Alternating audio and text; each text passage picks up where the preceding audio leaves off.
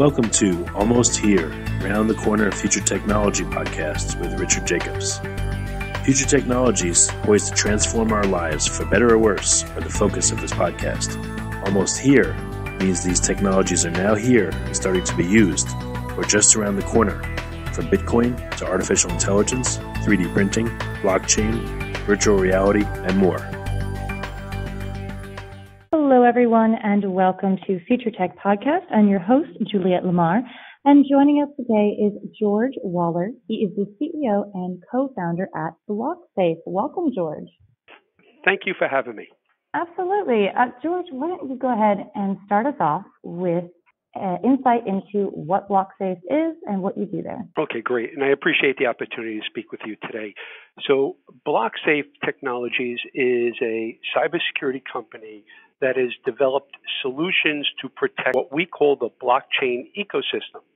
Now, the blockchain ecosystem consists of crypto wallets, crypto exchanges, and then permissioned blockchains. All right. And so, do you have specific products that go along with each of those things, or is that kind of all encompassed in one idea? No, there are specific products. So for the crypto wallets, we have a product called Crypto Defender. For exchanges, we have a product called Exchange Defender.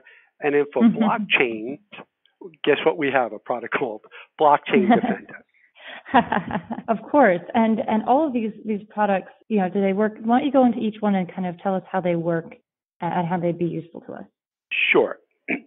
Now, so we have a steep background of 17 years in building cybersecurity solutions.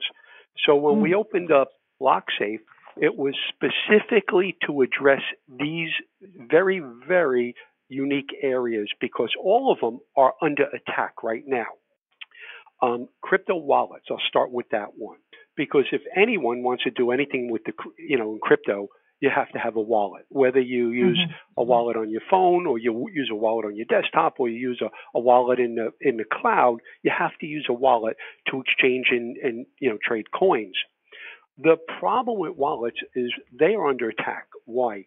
Because that's where the money is. Hackers are stealing today an average of $9 million a day from wallets, digital wallets. And digital wallets are very insecure. Most people think that they're secure, but the fact is they're very insecure. The hackers are using malware to essentially get on your phone or your desktop. And first thing it's going to do is it's going to copy your crypto wallet password. Then the next thing it's going to do is they're going to change out, their malware will actually change your send to public key. So if I was to send you my key and say, send me some coins, well, as soon as you put that key into the send box, their malware actually flips and changes that key on the fly and inserts their public key in it. No one would even see that. So it's all behind the scenes. The key is changed. Now, when you hit your send button to send your key, your money, your tokens, it goes to some other address.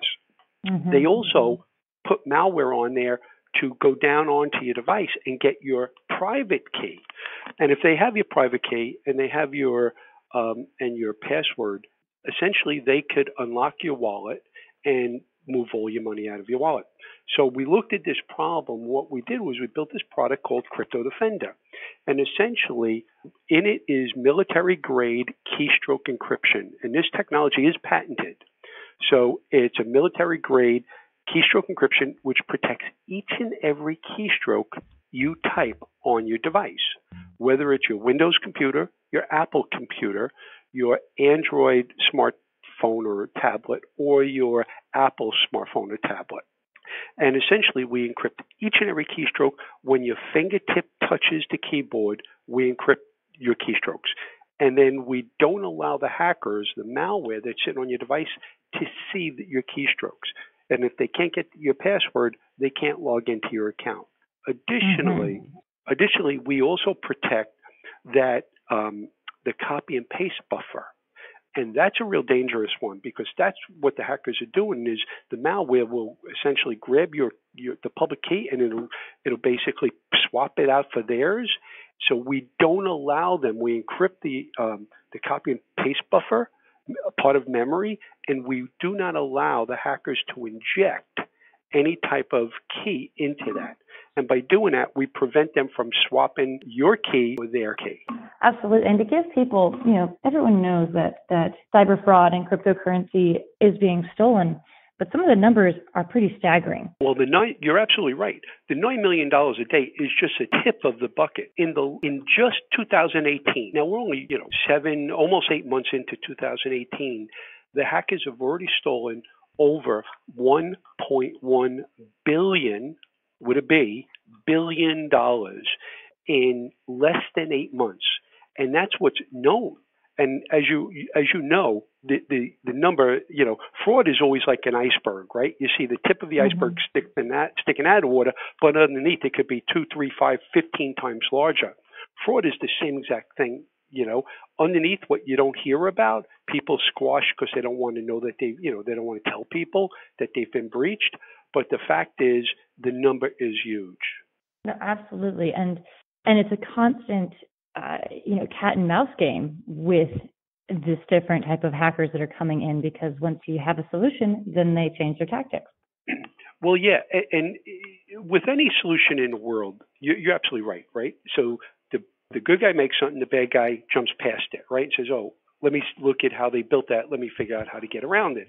So then the good guy goes around that and says, all right, we got to prevent that hole from being, perpetrated. And then the bad guy jumps around that one. So it does become, unfortunately, a cat and mouse game. What we've tried to do is when we looked at our solutions, we built solutions that are proactive versus reactive. Most of the other products that you've seen, like antivirus on the marketplace, I still advocate antivirus. Every machine should be using it. However, the hackers have figured out how to get around it very easily, and that cannot be your only your fence of defense. Protecting your device. You need to have specific technologies to protect your device, knowing that antivirus will be thwarted. And the way that we look at it is that we always assume every device you're on is infected. Therefore, we need to always stop the keylogging, stop clipboard capture, stop screen scraping, stop clickjacking, and we're also a very big proponent of authenticating every transaction. This way, you're involved in the process because with our exchanges, and when you talk about problems, you talk about 1.1 billion just stolen from exchanges in the last 8 months, is because exchanges are newer organizations, newer companies. A lot of them are crypto cowboys, and they don't necessarily have the in-depth cybersecurity experience as a company like us that has been doing it for 17 years. So therefore, they don't know they don't necessarily know all the nuances and how the hackers are getting around them using things like keyloggers. I mean, just 4 weeks ago, BitThumb was hacked, right? And in the forensics came out that all the employees were getting lots of emails for a week to 2 weeks prior to the breach. So obviously, one of those employees clicked on an email that opened up an email that dropped the payload of a keylogger onto one of their computers, and then they were able to get the credentials for logging into their network. And once they got in, what did they go for? They go for the hot wallet. And that's why what we've done is we built now an exchange defender product, which is actually it's a bundle of two things. It's keystroke encryption for all the employees, and it's a multi-factor out-of-band authentication for the employees as well. And why that's so important is that out-of-band delivers, makes the individual, the employee, when you're logging into let's say my network, so I put in my username and password into a web window, but then 2 seconds later my phone rings, but then I authenticate on a separate channel through my phone. And our parent company happens to be the inventor of that, using a phone, turning a phone into a personal two-factor authentication device. So when you use two channels to send your credentials, that's always significantly more secure than using one channel. So our dual defense approach, which is provide keystroke encryption for every employee, but also provide out-of-band authentication for those employees, would have prevented just about every exchange hack that we've been reading about over the last year. And there's one more really nice caveat that they get out of it. They could also use our solution to verify their end users' transactions. And wouldn't you like it that if you were to if you were to send a bunch of tokens out of your wallet right now, I would love a phone call to my phone to say to me, George, are you doing this transaction right now? If so, please, use your swipe your finger. Our technology enables exchanges to do that. Mm. And that is game changing, because you're not constantly worried if something's happening behind your back, because it is vigilant. It is watching for you and authenticating in several different ways. Exactly.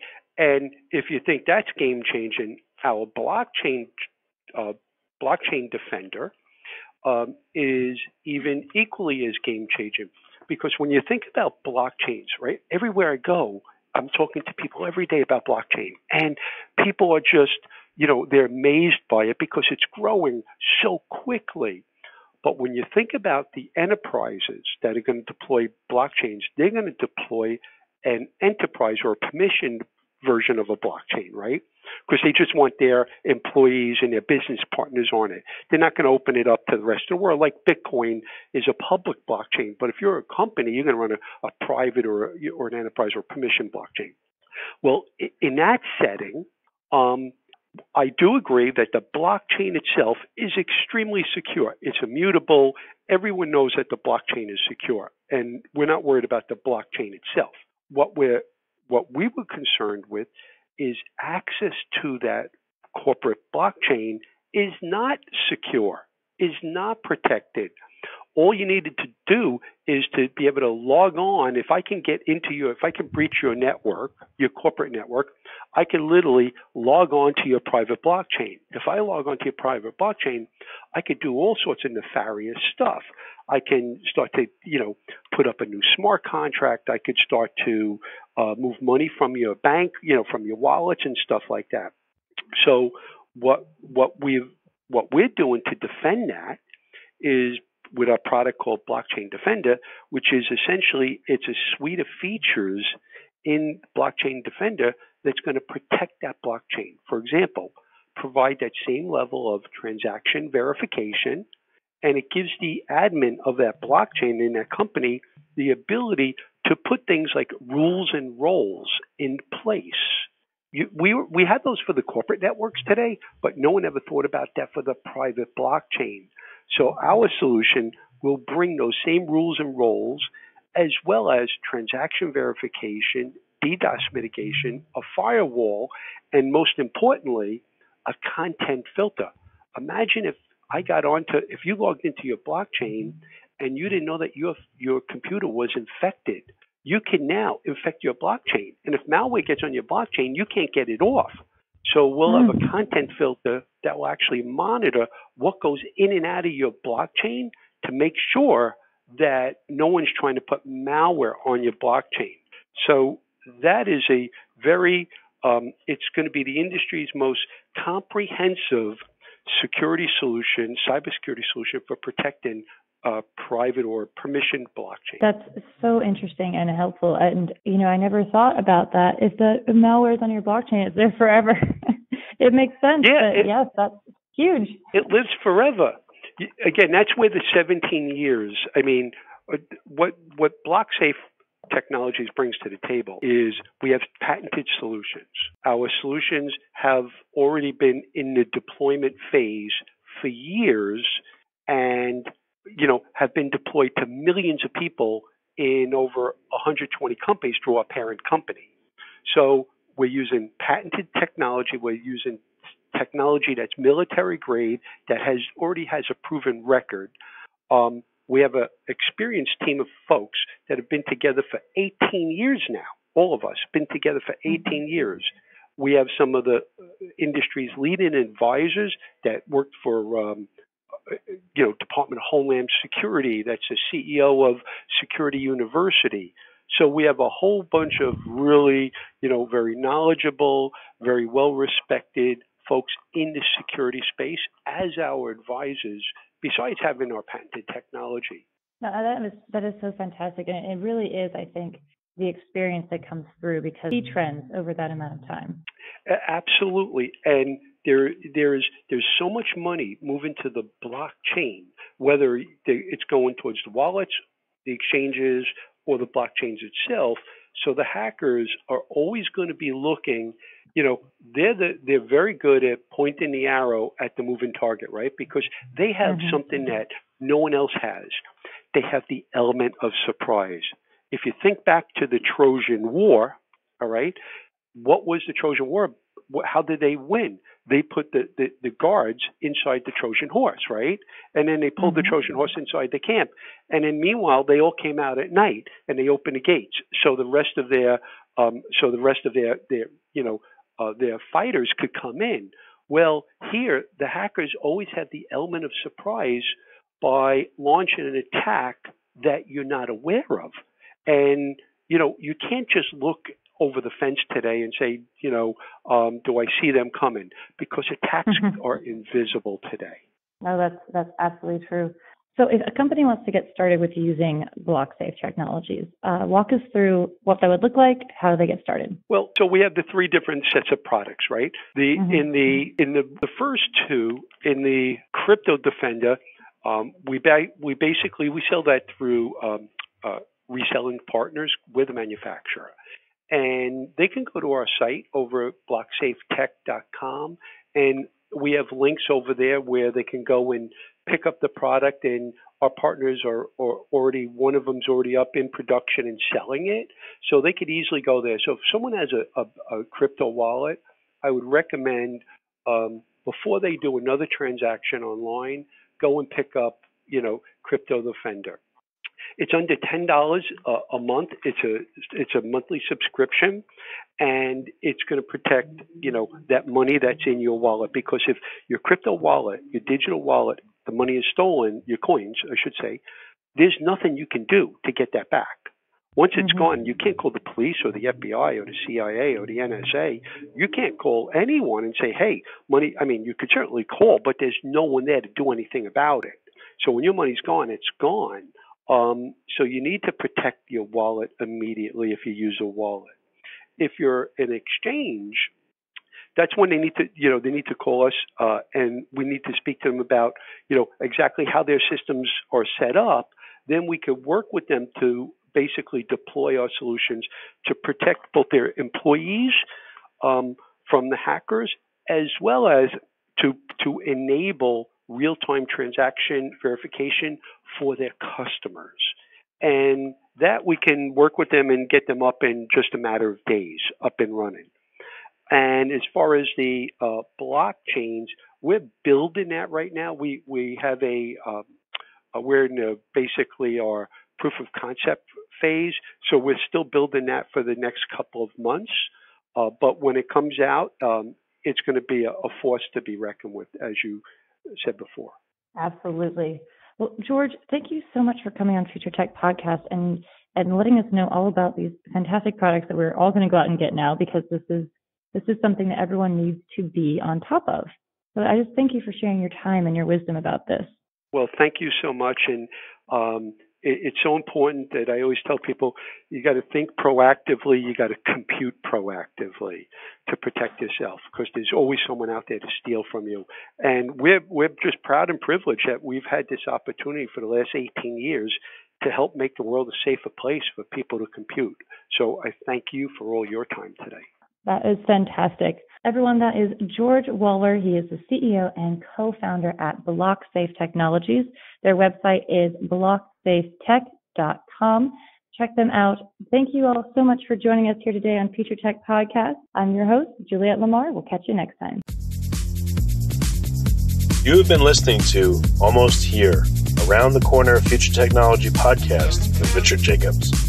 Subscribe to this podcast, post a review to discover more future technologies that are poised to transform our lives for better or worse, such as Bitcoin, artificial intelligence, 3D printing, blockchain, virtual reality, and more.